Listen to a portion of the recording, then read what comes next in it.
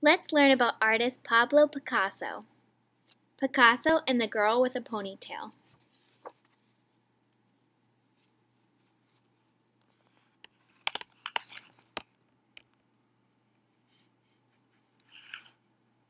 It was the first day of summer. Sylvette and her friends were sitting on the terrace in the sun. Sylvette was so shy that she always sat a little apart, but she listened to every word. Have you heard? Picasso is staying right here in Versailles. It's incredible, the most famous artist in the world. Every picture he paints is worth a fortune. I heard he had a huge white car sent from America in exchange for just one painting. Sylvette was very interested. Secretly, she dreamed of becoming an artist. In a suitcase under her bed was a sketchbook full of her drawings. All her secrets were locked inside that suitcase, things no one else had ever seen. Suddenly, Sylvette noticed something absolutely amazing. Right in front of her eyes, a beautiful picture had appeared above the terrace wall. "Look!" shouted her friends. "It's Sylvette! Only Sylvette has a ponytail like that." Sylvette hid her face in her hands. She heard a roar of laughter from behind the wall. They all ran to look. They saw a man holding the picture above his head. He was short, but very muscular. He wore a striped shirt, shorts, and a pair of bedroom slippers. It was Picasso. "I saw you all from my studio," he laughed, "and I made a sketch. Come on, why don't you visit me?"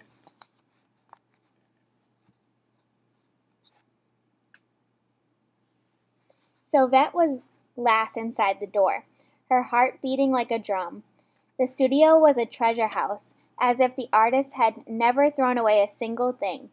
Every surface was piled with bits and pieces, tins of paint, scraps of wood, strange sculptures, children's toys, broken pots, a cowboy hat, flowers, painted plates, a boomerang, fish bones, a clown's mask, a bird cage, guitars, a bullfighter's sword. And more than anything else, Sylvette saw paintings, hundreds and hundreds of them, each one signed with a single word, Picasso.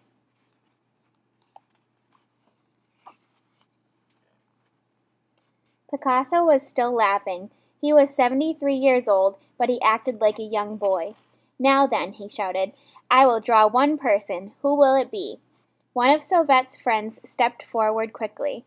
She was very beautiful. "You can draw me, Mr. Picasso," she said. "I will sit for you." Picasso looked at her quite fiercely. "No," he said. "You saw my picture outside. I have chosen the girl with the ponytail." Sylvette felt a bit sick. She wanted to run straight out of the door, but Picasso was very kind. "It's all right," he said gently. "You can trust me. Come and sit down." "Sylvette is too shy," teased her friends, "and too dreamy as well." "That's good," laughed the artist. "Then we will get along, because Picasso is a dreamer too. Come back another time," he called to Sylvette's friends. "Sylvette and I have work to do." Picasso looked carefully at Sylvette. She was shivering. "Here, borrow this coat," he said. Then he began to draw. The first drawing was slow and careful, a delicate pencil study. The second picture was larger, Sylvette as still and nervous as a wild deer. Then Picasso began to work faster and faster. The pictures grew larger and more strange. Picasso was enjoying himself.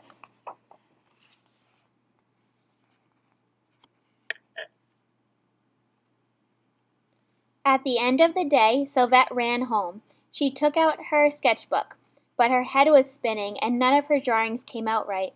The next morning, Sylvette returned nervously to the studio. Perhaps Picasso had forgotten her, but he opened the door and grinned at her like a schoolboy. Little by little, the paintings became more daring and more extraordinary. Little by little, Sylvette became less shy. Picasso seemed to change every moment, just like his pictures. He was as proud as a king, he painted like a magician, and yet he liked to dress up and play games. Sometimes he put on funny hats or masks to make Sylvette laugh. He told her about the animals he had owned, dogs, a goat who was allowed to sleep indoors, and a bad-tempered monkey. Once he had even kept an owl. Of course, Picasso had painted them all.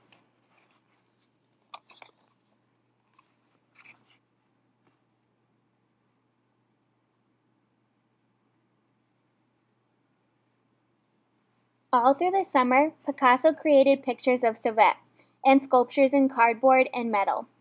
As the work became bigger and bolder, she became braver too. Sauvette's father had left home when she was small, but for that summer, Picasso was like a father to her. Shy Sauvette, with the most famous painter in the world, it was a real fairy tale. One day, Sauvette plucked up her courage and showed Picasso her secret sketchbook. She told him about her dream of becoming an artist. Picasso didn't laugh or tease her. "That is good," he said loudly, "but you have to be brave and learn to let go. Look at me. When I am angry, I make angry pictures. When I am sad, my pictures are sad too. And when I am happy, my painting is full of joy. Even my dreams are in my work. There can be no secrets in painting."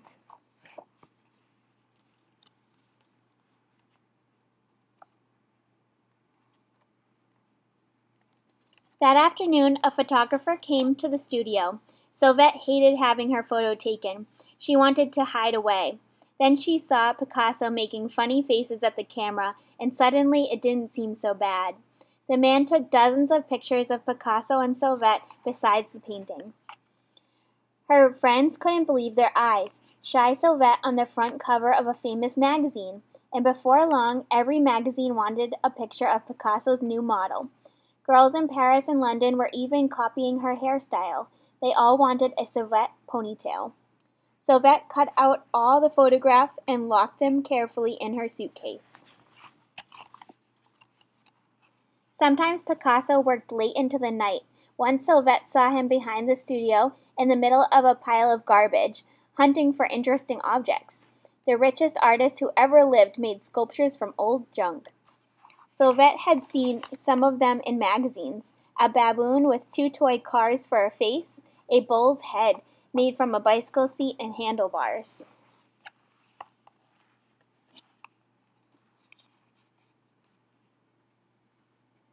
Sauvette loved watching Picasso work. Paintings, sculptures, and painted pots poured from him like a volcano. At last, Picasso started a huge sculpture of Sauvette, with old pieces of pottery for the arms and legs. It had a long neck and a round bag just like hers, but the head was so strange. Sauvette didn't think it looked like her at all. As she watched, Sauvette had a sad feeling that this would be the last time Picasso would use her as his model. Since the day on the terrace, she had been in his work. Soon it would all fade like the summer.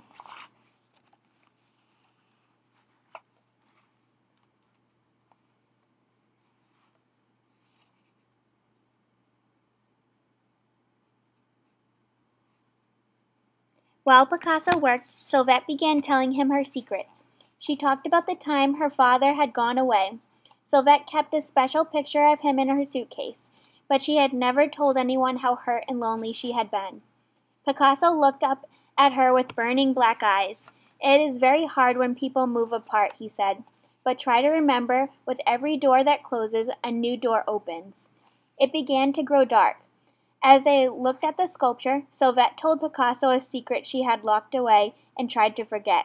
She talked about the man who had come to live with her mother, a loud, unpleasant bully.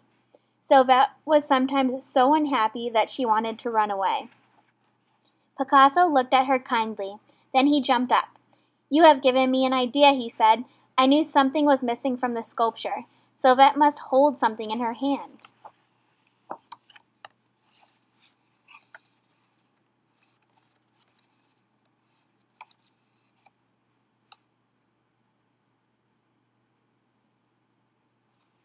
Picasso began searching through bits and pieces on a table. He tipped out a drawer onto the floor. At last he found what he wanted. In her hand, Picasso announced, "Sauvette holds a key." He pushed a big iron key into the hand of the sculpture. Sauvette looked puzzled. "She has a key because she has so many secrets locked away?" Picasso fixed the key in place with some plaster. "But she also has a key. Listen, Sauvette, to open new doors." Then Picasso reached out his hand, white with plaster, and gently touched Sauvette's face. "Look, it is finished. The girl with a key. Now, Sauvette, I would like to give you a present. You may choose any picture you like. Perhaps it will help to open some doors for you." When Sylvette stepped out of Picasso's studio for the last time, she was carrying that very first picture. She held it carefully because the paint on the signature was not quite dry. For Sylvette, from Picasso. A beautiful picture of the girl with a ponytail.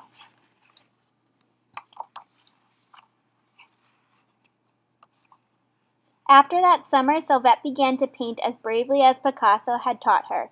Gradually, she became a well-known artist herself.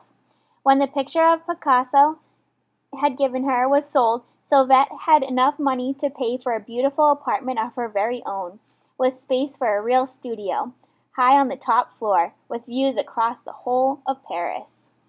Sylvette ran up the stairs. She turned the key and opened the door.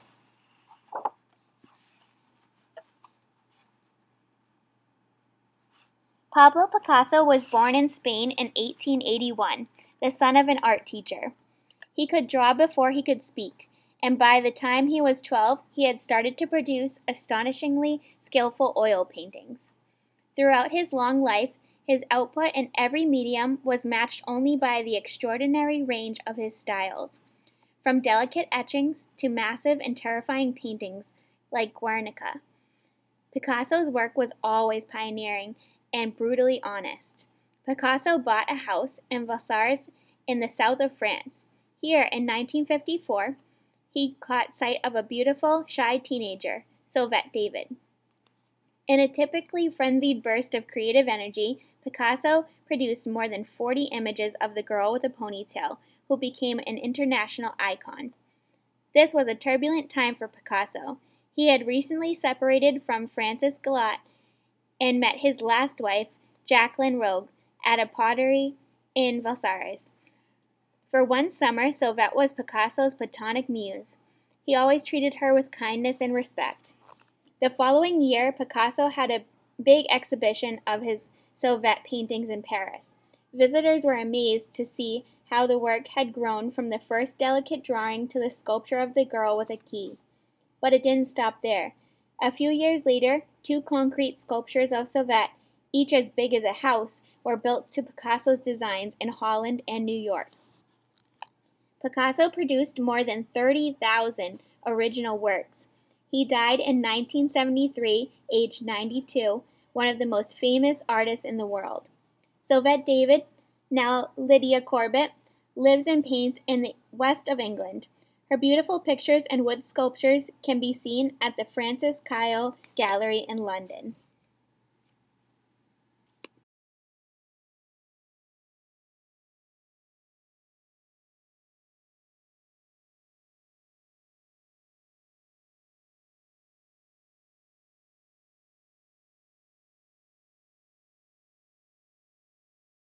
I want you to use your imagination. Think of what you look like. What color hair do you have? What color eyes do you have? What color is your skin? Keep that image in your head. Now I want you to think about your favorite color. And think about it as your hair. Now imagine your face, made out of different shapes. Now open your eyes. We all see the world in different ways, and we're all different on the inside and on the outside. But that's what makes us all special and unique, and we need to celebrate that. We're going to go on a little trip, and we're going to take a flight. We're going to fly here from California all the way to Paris, France. That's in Europe. And we're going to see where this art came from.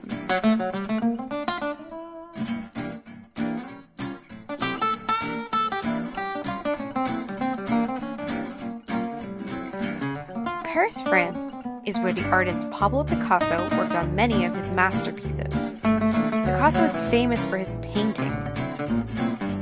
Today we are looking at abstract art. Do you know what that is?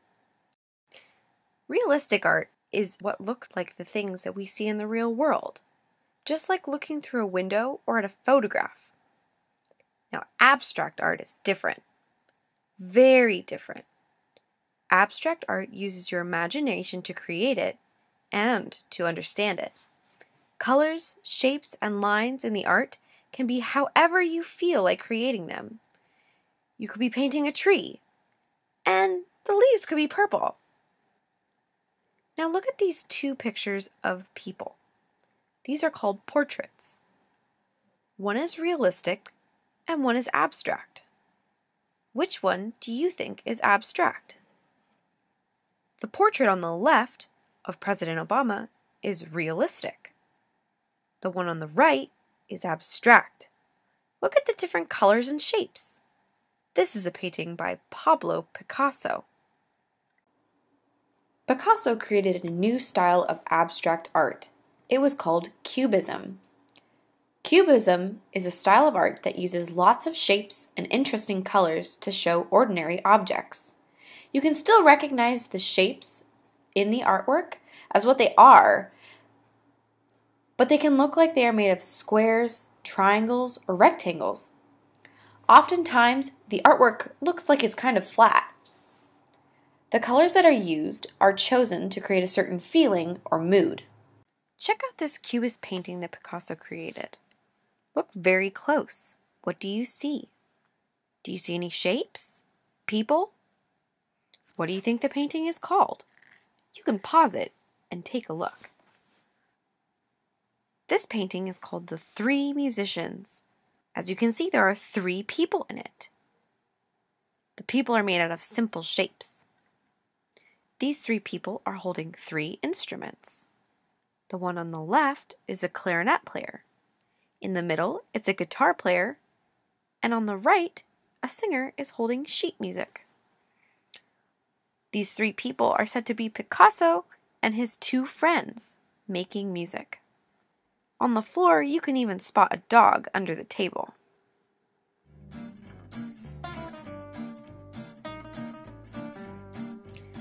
Even though it looks a little different, and it may be a little wild, this is still a painting of 3 musicians, and it tells a story.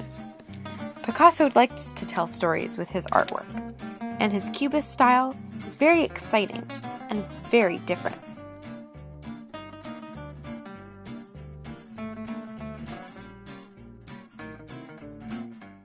Picasso liked to show people in different colors. A person's skin may be made of many different colors, and it could tell how they were feeling. When you see different colors, you can have different feelings. So red might show that you're angry, or maybe you could be excited.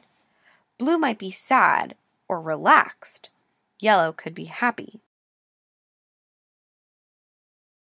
How do these colors make you feel? When we're looking at this art, we may want to call it weird or strange, but it's just because it's different and wild and special. And we need to be excited about that, because if everything was the same, we would all be bored. Our world is beautiful because we are all different. Your job. Pablo Picasso used his abstract, Cubist style to express his feelings and his emotions. He didn't care about what other people thought. He just made his amazing artwork and shared it with the whole world. It's time for you to go and express yourself. Be unique.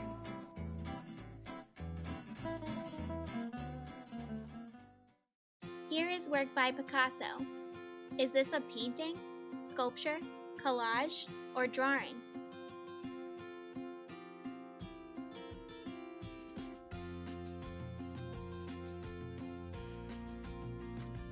It's a sculpture.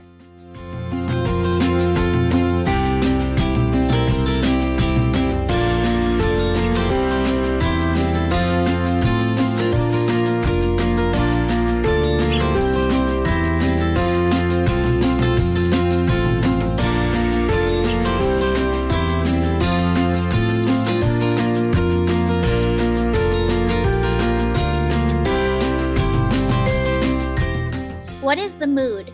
Sad, happy, angry, or confused? The mood is sad.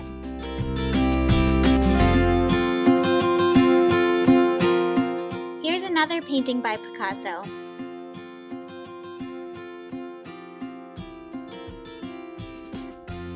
Write down what you see, what you think, and what you wonder on your worksheet.